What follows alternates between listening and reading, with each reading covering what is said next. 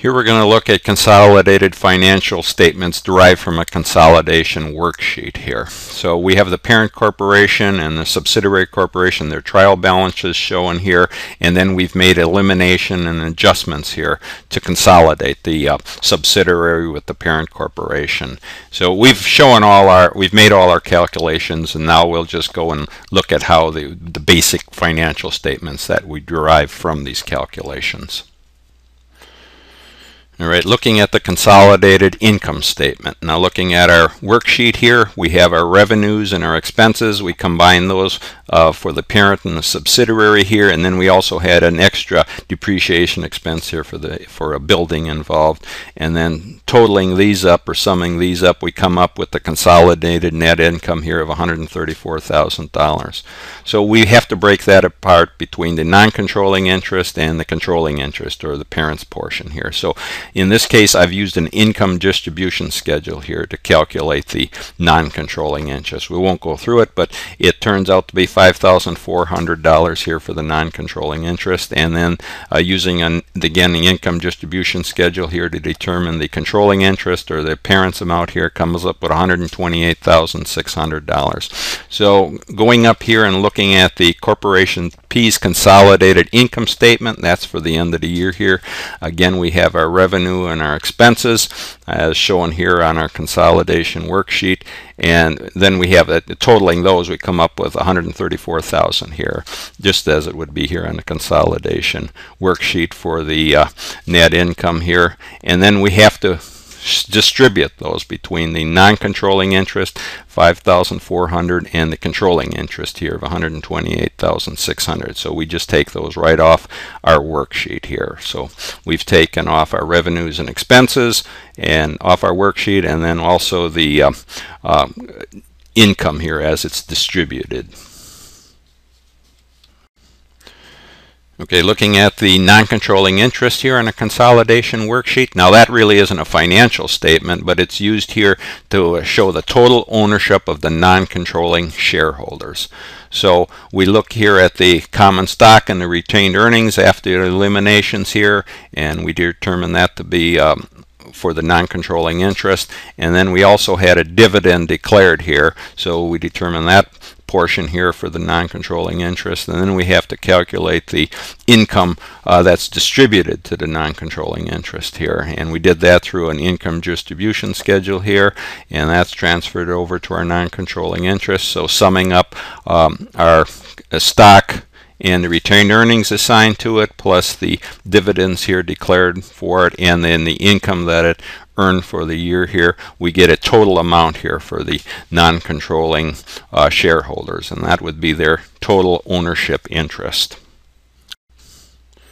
Okay, looking at the parent corporation's consolidated retained earnings statement as of the end of the year. Now we divide that up between the non-controlling interest and the controlling interest. So looking at our non-controlling interest here on the worksheet here, we have the retained earnings that they were proportioned out here at the beginning of the year here, or adjusted back to for $20,000, and then their dividend proportion here was $2,000 for the dividend declared, and then they were also given $5,400 here for their portion of the net income that was earned for the year. So going down and looking at the retained earnings statement, we have the retained earnings here for the beginning of the year of $20,000, the consolidated net income here of $5,400, less the dividend declared here of $2,000. So the retained earnings as of the end of the year would be $23,400. Now looking at the controlling interest here, we go up to our worksheet here, and we see that the retained earnings that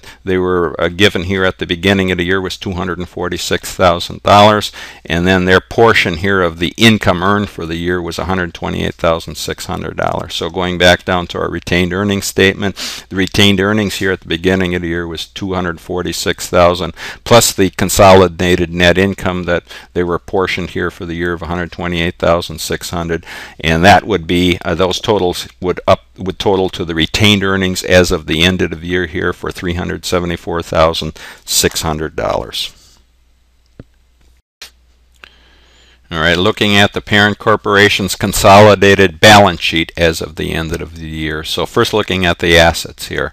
Our other assets or net tangible assets would be the combination of the parent corporations and the subsidiary corporations' other assets or net assets here of $754,000. And then we had an adjustment here due to the fact that a building increased here by $60,000, less it had $6,000 depreciation allocated to it. So the total amount here would be $54,000 for the increase in that building. So going down to our consolidated balance sheet here, our net tangible assets were $754,000 here off the worksheet, and then the building was calculated here to increase by $54,000 off our worksheet here. So our summing those, our total assets here would be $808,000. Okay, next looking at shareholders' equity, and that would be broken down here for the non-controlling interest of $33,400 here, and that was what we calculated here as the total interest here in the non-controlling shareholders off our worksheet here of $33,400. And then the controlling interest, well, that includes the common stock that was sitting here at the beginning of the year here for $400,000 off our worksheet, plus the retained earnings that were calculated for the year here allocated to the controlling interest here for $374,600. So summing those amounts here, we get total liabilities here of $808,000, which matches our total assets here of $808,000. All right, in summary, looking at the parent corporation's consolidated income statement here as of the end of the year, we combined the revenues and expenses here for the parent and the subsidiary, and then we also had a depreciation expense here. So the total of those here gives us a consolidated net income here of $134,000. And then we had to break it down here between the non-controlling interest portion here of $5,400 and then the controlling interest portion here of $128,600. Okay, next looking at our consolidated retained earnings statement here. So we broke that down between the non-controlling interest and the controlling interest here. So we started out with the retained earnings as of the beginning of the year here for both the non-controlling interest and the controlling interest, and then we apportioned out the consolidated net income here for the year between the controlling or non-controlling interest and the controlling interest, and then we also had a dividend declared here, the portion that was assigned to the non-controlling interest. So we come up with the retained earnings as of the end of the year here, and that's really the divided up here, or the sum here for the non-controlling interest, their amount, we proportion that out here for the retained earnings as of the end of the year, and then also the controlling interest, that was proportioned out here as of the end of the year.